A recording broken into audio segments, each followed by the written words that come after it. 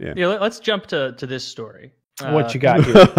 Where are we going here? I have a feeling it's not Cole's cheaper Yu-Gi-Oh! than Tournaments to penalize players for being smelly.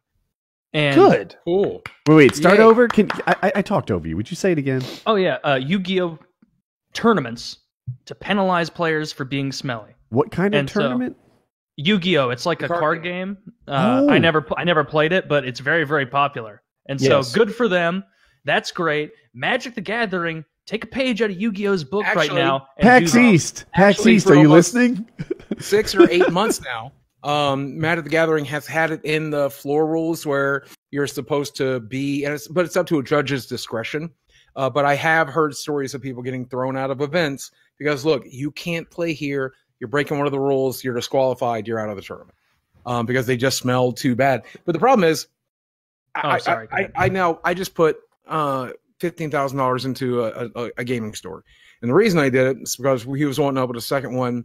That's in our stores are registered as LGBTQ safe zones, so there's always somebody there. If you have an LGBTQ issue, you want to talk to somebody, there's somebody there to talk to. Like an LGBTQ gaming issue? Like about Magic? Well, like my red burn deck sucks, and I don't know how to make it better. Is Harry Potter gay or just Dumbledore? What is the relationship?